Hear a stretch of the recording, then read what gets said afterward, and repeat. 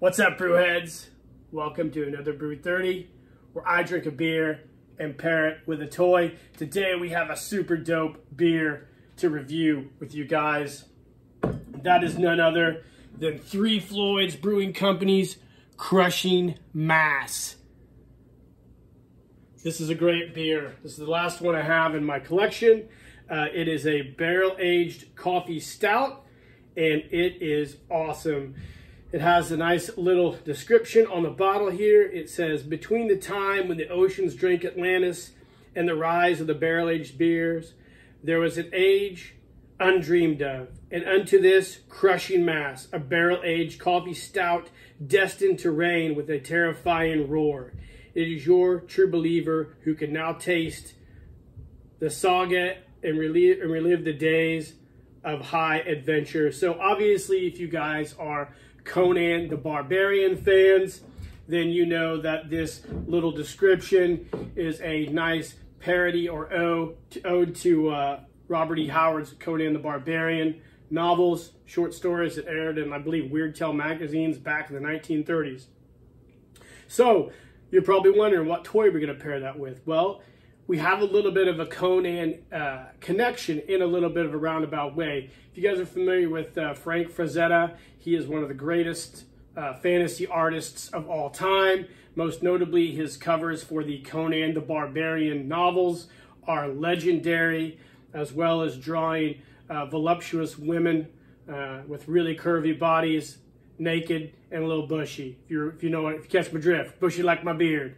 But we're going to be pairing it today with another Frazetta classic character, and that is the Death Dealer. This is a dope figure. If you guys are familiar with the Death Dealer, he was the cover of the Molly Hatchet albums in the 1970s, and another classic character created by Frank Frazetta for his fantasy art. This here is a TB League or Fison TB League figure. It's a 1/12 scale figure. It's really cool. I just picked it up in an estate sale recently, and I thought this would pair almost awesome with this Crushing Mass. I've done both of my Conan figures, and I figured I could pair this guy with this one, even though this is a Conan themed beer. Death Dealer's super dope. Several years ago, Glenn Danzig did a series of Death Dealer comics that weren't too bad, but I love this character. There's a couple different action figure variations of him out there, one by Mezco as part of their 1/12 collective, which is a really cool figure as well, but this is the one that I have. As always, we'll be using a Floyd'S glass for this. Now, this beer here, we'll go ahead and pour it first, and then we'll look at the details of it. As always, there are many ways to pour a beer. There's no right or wrong one. You pour your beer the way you want. I will pour my beer the way I want. And we will still be friends. Now, I've probably had this beer probably for, I'd say, over a year and a half, maybe a little longer. Can't remember when this came out. Looking on the bottle here to see when it was bottled. Let's see. 02/12. No, can't really tell you. I can't really remember. But I bought it in a 4-pack bottle. Drank 3 of them. And this is a complete heavy hitter. This comes in at a dangerous 15.1% alcohol by volume. It is definitely a barrel-aged coffee stout. I don't know what type of barrels these were aged in. Obviously, Floyd'S makes their own whiskeys nowadays, so I'm assuming that they used some of the whiskey barrels that they use for some of their other beers and their whiskeys. We will try this. It has been a long time since I've had one of these. As you can see, I've aged it for, I don't know, I think a year and a half. Doesn't have any heads, probably a little flat, but that's okay since it's a barrel-aged beer. I drink these at whatever room temperature is or cellar temperature, and that is what this is. So let's give it a little bit of a smell first. Now, super boozy. The barrel aging comes through like mad right now on this. You can definitely smell the whiskey influence from being aged in a barrel. Let's go ahead and see what we get out of it.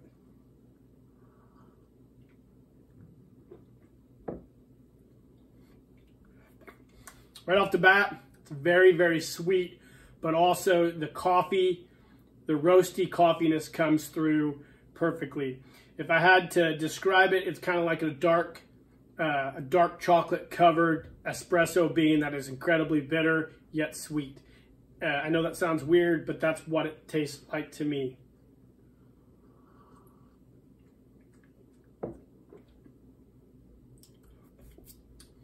Definitely roasty.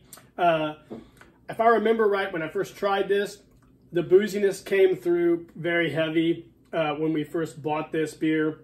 It's probably set for a while, so the booziness has settled down a bit, which is nice because it makes it a little more palatable to drink. This is like freaking lighter fluid, like 15.1%. You're just gonna be slammed if you're not used to drinking one of these beers. This will be my only beer, obviously, for today. This is a very, very strong beer. I might as well just grab some bourbon instead, but I love this. This is fantastic. I don't know if Three Floyd's plans on releasing this as a seasonal or if this is a one-off, but this is a great beer if you find it. If you're a big fan of coffee stouts, this is definitely up your alley. The roastiness of the coffee comes through perfectly. It's a very well-balanced stout. Like I said, a little bit sweet and a little bit bitter, and it goes together really, really well. So when they brewed this, obviously their intent was to make something to knock your socks off, and they absolutely did. Calling it Crushing Mass was a great name, and making it a tribute to the Hyperborean age of Conan was also a super dope move by Three Floyd's Brewing Company. Just like this super dope Fison Death Dealer figure. Big fan of Death Dealer. It's weird because I think he gained notoriety in the paintings of Franzetta, and I don't think there's a lot of backstory other than the ones that have been made by creators later on down the road, such as Glenn Danzig, and as well as some other comic book companies who have obtained the rights to make Death Dealer figures. Now, something interesting about the Death Dealer and Franzetta license, the Franzetta family has started a brand new toy company, Franzetta Girls, and they are making action figures. If you're familiar with the old, I think Ralph Bakshi movie, Fire and Ice?